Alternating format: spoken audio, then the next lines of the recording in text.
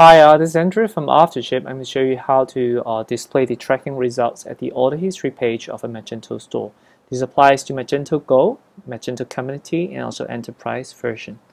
So AfterShip Track Button is a free service to allow you to get the tracking results and display it at your websites. So AfterShip support over 150 carriers. It will automatically detect the tracking number format and also get the tracking results at the correct carrier. So in this case, it's a USPS shipments, and then it's showing it's delivered, and then you can see the detailed tracking results.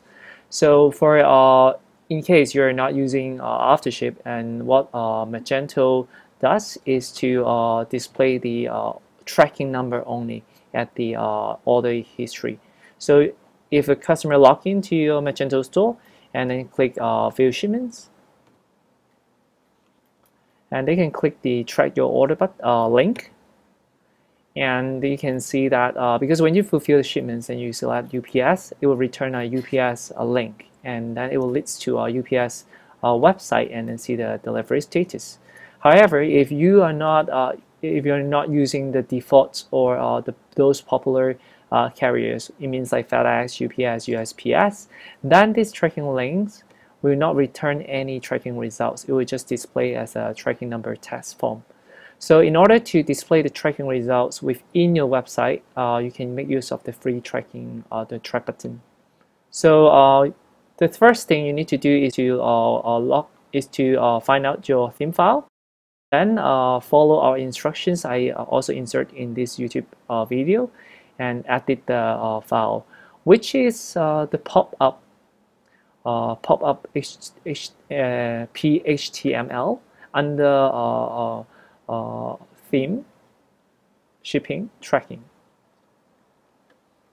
So on the file, you just need to do a few edit steps.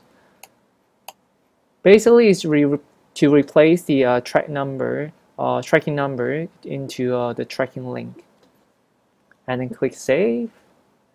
And then go back to your Magento store, and then click Refresh, and click Track Your Order. So instead of the tracking link, you can now allow your customer to track their tracking results here directly. And you can click on Other Orders.